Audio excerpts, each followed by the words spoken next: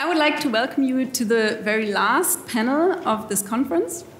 It's the last one, and it's definitely not the most easy one, but it's a very important one, and so I'm very glad that you're still here and still want to hear and discuss with us. Difficult legacies, a topic that has been discussed already, for example, in art museums for a long time, and is also of major importance to natural history collections, as, for example, cases of repatriation in London, Berlin, or Vienna recently, or in the last decade, have shown. But there are also still a lot of cases where institutions hold human remains or natural history objects that were required in contexts that need much more research and much more visibility. So in this panel, we have different case studies from 2012 until still ongoing. And we will try to lean in and engage with practices of naturalization, but also counter practices of like decolonizing natural history museums. So we will have, just for the order of things, questions after each talk, and we still have 1.5 hours to be fair to everyone. So first, I'm very happy to introduce to you Bergit Arends, which I actually don't have to introduce to you anymore because you know her already from yesterday. And she's an expert in this field here we were discussing now because she's working as a curator and in research too. She has studied curating contemporary art at the Royal College of Art in London and has curated the contemporary art program, as you just heard, in the Natural History Museum, but also in the Natural History Museum in London for 8 years, from 2005 to 2013, which is an international residencies program from which we will hear later also. And she continues also to work in London, currently in the research department at the Science Museum. Since 2013, she has also been a doctoral Rhodes Scholar at Royal Holloway at the University of London, where she's working also on a project of, like, let's say, at the intersections of contemporary art, archives, and environmental change in the art age of the Anthropocene. Today, it's also kind of a Heimspiel, perhaps, for her, because since she's also currently curating 2 of the visual art commissions at the Naturkunde Museum. But her talk today goes back to her London time and to the Australian, Sydney-based artist Daniel Boyd, if I pronounce it correctly, and his installation Up in Smoke tour from 2011. And I'm very much looking forward to hearing about decolonizing the Natural History Museum through contemporary art.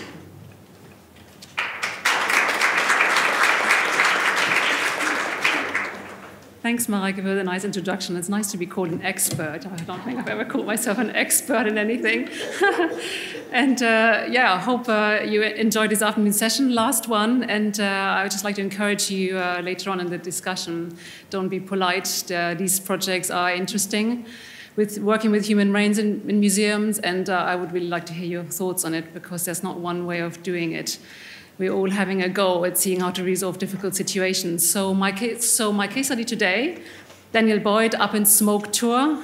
I explain the title a bit later, Decolonizing the Natural History Museum through Contemporary Art. So my case study is about becoming participants in history, not merely recipients of its imagined legacies, about becoming actors, not bystanders to history. And I'd like to preamble this talk with a quote by anthropologists and historians Edwards and Meads, who say, which histories are told and how, and which histories are not told and why. This is what this talk is really about. And it is based on my work at the Natural History Museum in London, where I was curator of contemporary art between 2005 and 2013, and during which I commissioned many different projects, different shapes of projects, to engage with the museum's collections, scientific research, and the role of the museum in today's society. So this specifically looks at how we're familiar with the histories of colonization written by Europeans, and also how that is transpired in the Natural History Museum in London in particular, in a subject area that wasn't really addressed until about 2004, 2005, until you couldn't avoid the topic any longer. And I was glad to be at the museum because it was good to pick this up through the intervention by a contemporary artist as well. So through the program, so the contemporary art program, but while there were lots of cultural changes going on at the Natural History Museum, we invited Aboriginal artist Daniel Boyd from Sydney in Australia to address this imbalance of perspectives some 240 years after Australia was colonized by the British. So Boyd sought to acknowledge the loss of information that occurs as a result of history being told solely from the point of view of the colonizers, while the perspective of the colonized is omitted. So I like to show this through the examples of the Natural History Museum and the work he did there, but I need to establish a little bit his artistic strategy, so that's quite important, just to look at his artistic strategies, and I will look at that before we get to the work at the Natural History Museum. So the story of the colonization, I should show you an image as well. Here we are. The story of the colonization of Australia by the British starts with Captain James Cook. In 1770, after anchoring HMS Endeavour at Kundu, Cornell, now Botany Bay, Cook had dubbed the Australian continent Terra Nullius, a land owned by no one under European law, and claimed it for the British Crown. Sir Joseph Banks, a wealthy young man, was a botanist on board, and 8 years later, he was elected president of the Royal Society, which is of the premier British science society, set up by Newton when he argued for the setting up of Australia as a penal colony. And this is how it happened. 11 colonizer ships set sail from the UK to Australia, known as the First Fleet, and arrived in Warrane, Sydney Cove or Port Jackson, now modern-day Sydney, and arrived in January 1788 to set up the colony with about 1,500 convicts, government officers and Marines with their families. So just to introduce Daniel Boyd briefly, he's a key proponent of a thriving Aboriginal art scene, lives and works primarily in Sydney, and with vigor explores a now very strong Aboriginal art scene, exploring their cultural identity and contemporary politics. He works primarily in painting, but more recently has also explored time-based media and created video installations and sound works. He often reworks archival imagery and history paintings. You see an example here, which I talk about in a minute, made by Europeans to construct a history of Australia from out here, signaling a contemporary Aboriginal standpoint. I would talk about how Boyd addresses national history and natural history, how he deconstructs ideas about land, colonial relations and encounters, and ways of seeing. So he says, shifting the proposed view of Fox's painting, which this is based on, and I'll show you in a minute, to something that was an indigenous person's perspective, allowed me to challenge the subjective history that has been created. So Boyd's strategies are to incorporate present-day and subjective identities to interpolate personal histories into national historical narratives, and thus to take ownership of his own and his people's history. In his work, Boyd probes how colonial images inform contemporary society and how we interact with them. He more specifically questions the romantic notions that surround iconic images of key figures of colonization through painting. Known portraits by George III, who was the king while the colonization happened, Captain James Cook, who I mentioned earlier, Sir Joseph Banks, president of the Royal Society and Botanist, and Arthur Phillips, the first governor of New South Wales, are appropriated and reworked, often undermining the gentleman's gestures with implications of lawlessness and theft. This process allows Boyd to relate dispossession and colonization to his own contemporary experience as an Aboriginal from the peoples of Kuchela, Eastern Kuku, Lananji, Kangulo, Jagara, Banjalong, Kukujongan, and the North Pentecost Island, excuse my pronunciations, from North Pentecost Island, Vanuatu, peoples, and to reclaim his own history. I get a lesson from Janet later. So I will discuss two of Boyd's major paintings. We call them Pirates out here, which we see here, which was acquired by the Museum of Contemporary Art in Sydney, and then the painting Sir No Beard from 2007, and then followed by the installation Up in Smoke Tour 2011 at the Natural History Museum. So through these works, I try to explain the strategy of decolonizing in Boyd's work and how this relates to the Natural History Museum. By decolonizing, I refer to revisiting and challenging institutional taxonomies, scientific practices, and colonial impositions while speaking out for cultural multiplicity and recognition. So this painting here, we call them Pirates Out Here, is sort of made to look a bit like a postcard, and out here referring to his standpoint from Australia. Is a brightly colored retake of the painting by E. Phillips Fox, Landing of Captain Cook at Botany Bay, 77, which was made in 1902. So, yeah. So it's his painting invites a sort of game about sort of spot the difference, really, so which we're going to play now for a minute. So Boyd's painting imitates and mocks and parodies, inviting direct comparisons between the iconography of the two paintings. So Fox's paintings was commissioned in 1902. I think it was painted in Britain. So it was a complete, it's a fictionalization of history. It's a fictionalization of how Cook encountered the land in the Eora peoples who then lived in the Sydney area. So it's a painting of Cook's Landing, who we see here.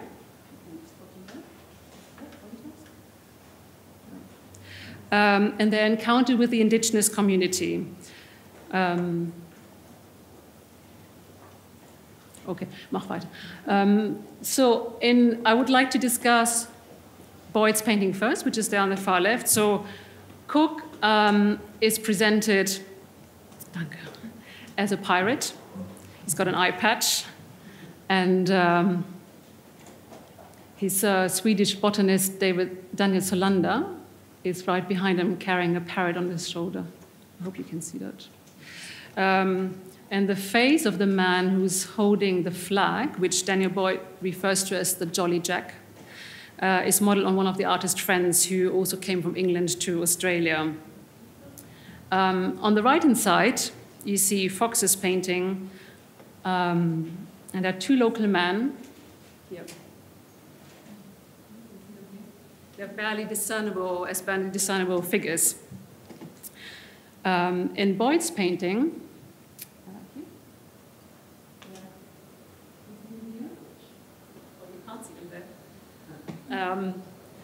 because he's transmuted them into plants. By the colonizers, indigenous Australians who were referred to as, they were compared to these two plants. They are native grass tree plants, which you see on the far left. Their scientific name is Santuaria. And so the colonizers like to refer to the indigenous Australians as black boys, which you can see there on the right. So the meaning of this transportation, two men changed into natural features in the landscape. Daniel, through this, uncovers an unsettled, so-called naturalized, that is, accepted, ways of seeing or accepted ideas. Here he refers to the not seeing of Aboriginal people more generally. This refers to, according to historian Nugent, Cook's alleged failure to recognize indigenous people who Cook encountered as human. This, in Nugent's opinion, is an unfair charge. However, it's an idea that has currency in contemporary views. Cook failed to see the local people as sharing his own humanity. And in this case, in Boyd's painting, he doesn't see them at all. Instead, Cook sees the place empty of people, hence the notion of the terra nullius as well, the land owned by no one. Moreover, Cook saw this place as a botanical wonderland, as enshrined in the term Botany Bay, which was conferred to the area by Cook. And it was yet another way of making the inhabitants fade from view. This became Cook's place. He took ownership of it through naming it and through choosing what he sees and what he doesn't see. In the meantime, Joseph Banks, who you can see behind Cook, Joseph Banks, points not with fear to indigenous figures, in Boyd's painting that is, but sees the botany of the place. He points to the two grass trees, which is his botanical collection to be. So I now continue with Joseph Banks. Banks accompanied James Cook on his voyages to the South Seas. He could afford it. Again, we're playing this game of spot the difference. So you've got the historic painting by Benjamin West on the right, and then you've got Daniel Boyd's retake on the left. So Banks here, because he traveled to the south, he's shown here with some of the first objects that reached Britain from New Zealand.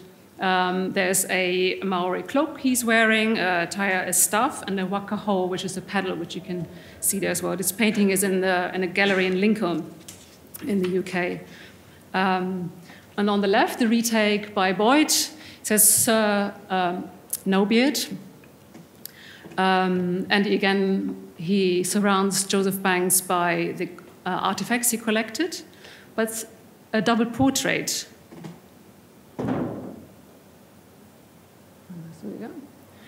So the painting not only portrays the president of the Royal Society, a position Banks held for 42 years, between 1778 to 1820, but also represents Boyd, his severed head in a jar, which I can show you on the detail there. So why did Boyd place his head in a jar? And why is he a specimen included in the portrait of Sir Joseph Banks? In his work, Boyd seeks to the continuity in Aboriginal history, so I just have to hark back a little bit to a correspondence Banks had on 8th of April 1803. He wrote a letter to the then governor in Australia, Philip Gidley King, and writes, "The manifold packages you've had the goodness to forward to me have always, owing to your friendly care in addressing and invoicing them, come safe and in good condition to my hands. Among the last was the head of one of your subjects, which is said to have caused some comical consequences when opened at the customs house, but when brought home was very acceptable to our anthropological collectors and makes a figure in the museum of the late Mr. Hunter, now purchased by the public." The decapitated head that caused comical consequences, but was acceptable to the anthropology collector, belonged to the Aboriginal resistance fighter Pomeroy, leader of Bichigal, the River Flat clan. He ambushed and fatally speared Governor Phillip's convict game hunter John McIntyre. Pomeroy was outlawed by Governor Phillip in November 1801 and shot dead on 2nd of June 1802. His head was severed and sent to Joseph Banks, making the botanist more than just a plant collector. The head was in the collection of the Hunterian Museum at the Royal College of Surgeons in London during the 19th century, but its whereabouts are today unknown. The head remains a concern to Australian Aboriginal people today. In early 2010, Prince William, current royal family, on a visit to Australia, pledged to Aboriginal elders to support them in their quest to find the skull. By replacing Pomeroy's head with his own, Boyd creates a continuation of Aboriginal history of the past 140 years. He also alludes to the current divergent perceptions of the reaction of the Aboriginal peoples to the white colonizers. Did the Aboriginals simply fade away, or was it a fierce battle?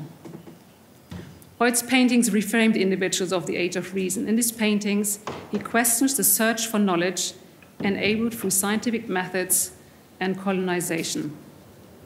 So now I want to, so having established his principles of working and his interest in archival and historic imageries and his interest in the importance of specimens, I want to now discuss the work that he did at the Natural History Museum, so Up in Smoke Tour. This is Daniel Boyd, and so Up in Smoke Tour refers to a gangster rap tour a few years before, 2011, but it also refers to the habit of young European gentlemen to do the Grand Tour in the 18th and 19th century. So it's a double take. So Boyd spent about 3 months at the Natural History Museum researching the so-called First Fleet collection, which was drawn up in the First Fleet, and there were 3 artists on board who were drawing topographical drawings, portraits, and so on. But he was also encouraged and did research other parts of the collections, and in particular the human remains collection became quite important to him. So the program of which Boyd's residency was part was a partnership between the Natural History Museum London and the South London-based studio organisation Gasworks. The museum was the locus for the research and the commissioned work. It was clear that he would do a work for it, and there was also a space for it.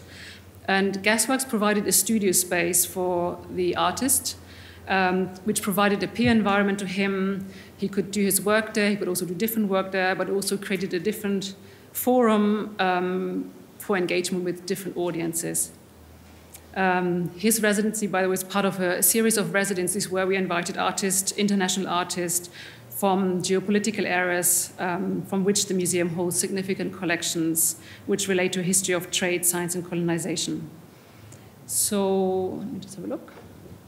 This is one of the works from the First Fleet, so you just get an idea of roughly what these works, but about 1,000 odd works in this collection, and quite often they're not known by whose hand they are, so there's all just they get put under this header, Paul Jackson painter.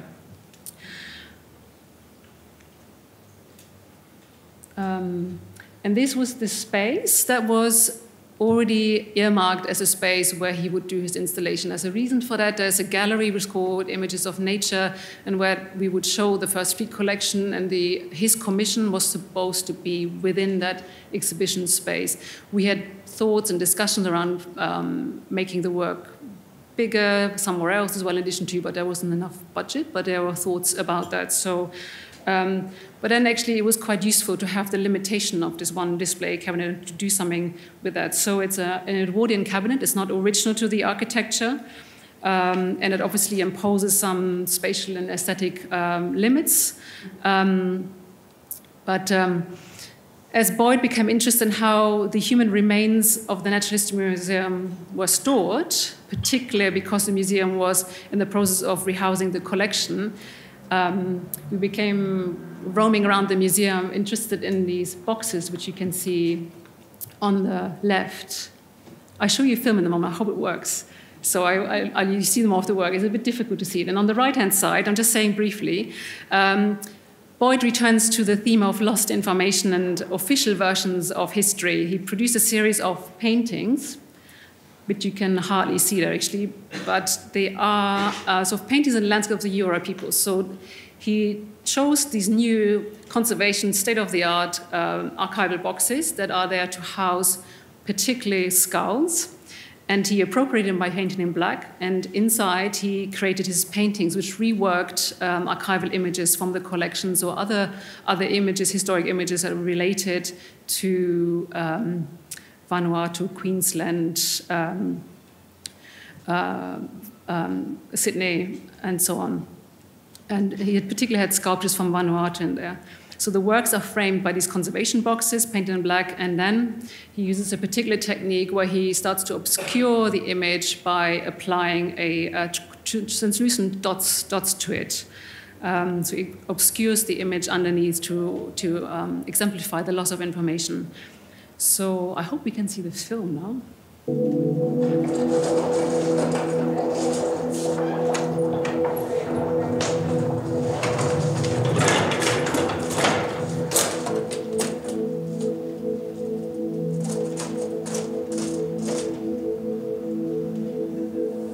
The reason that I had an interest in the human remains is to see if there were any possible connections to individuals here relating to my ancestry.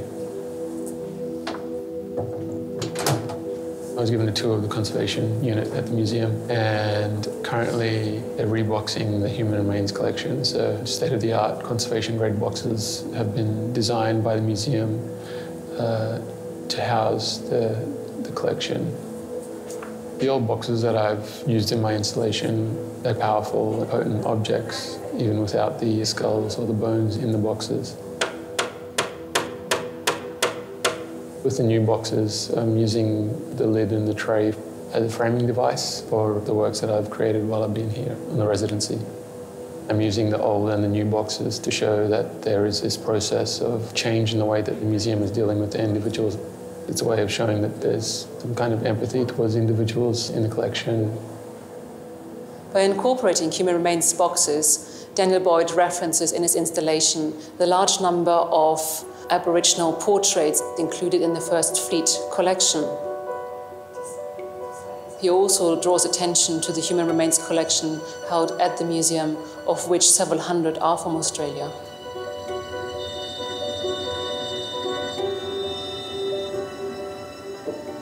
We've got about 20,000 sets of human remains within the museum, from a single bone or a single tooth to a complete skeleton. They're scientifically very important. Everything you do leaves a mark on your bones, so we can tell something about their health, about what that person did in life.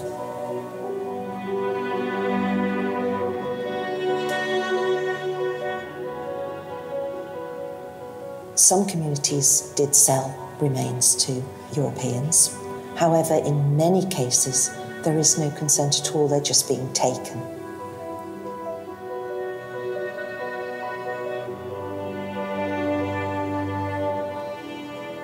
We're trying to work with all of the communities that we have remains from who have made claims for return. We're trying to understand the sorts of issues that they have and to have an exchange of ideas with them.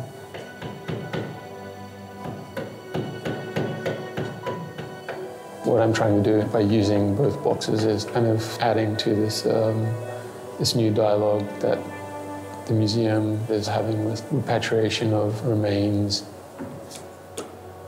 By appropriating the imagery and using used as well as disused boxes from the human remains collection, Daniel references the trauma that the Aboriginal communities experienced through the hands of the colonizers. He creates a gesture of defiance, but also an affirmation of his own cultural identity.